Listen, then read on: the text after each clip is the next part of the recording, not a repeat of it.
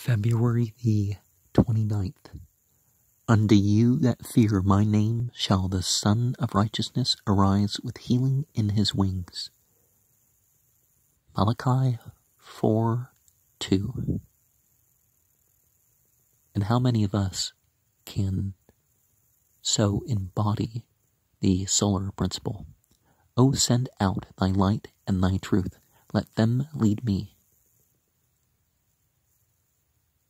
Psalms 43:3.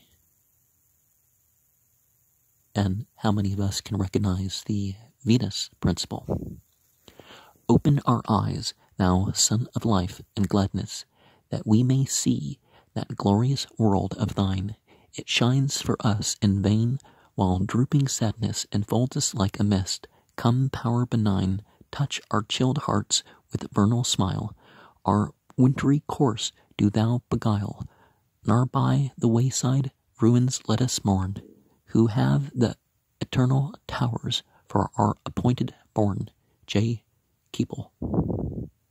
Throughout the Upanishads, at least in multiple of them, we have this mention of the sun door, because all those scattered rays of beauty and loveliness which we behold spread up and down over all the world are only the emanations of that inexhausted light which is above. Therefore should we love them all in that, and climb up always by those sunbeams unto the eternal Father of lights.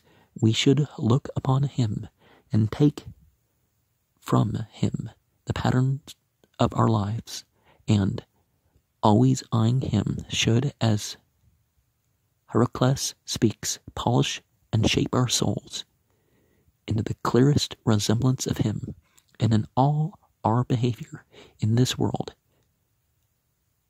that great temple of his, deport ourselves decently and reverently, with that humility, meekness, and modesty that becomes his house.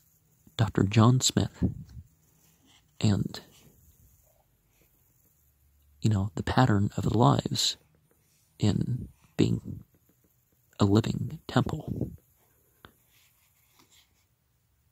means that we are a sunbeam that can be followed up to the source of spiritual light.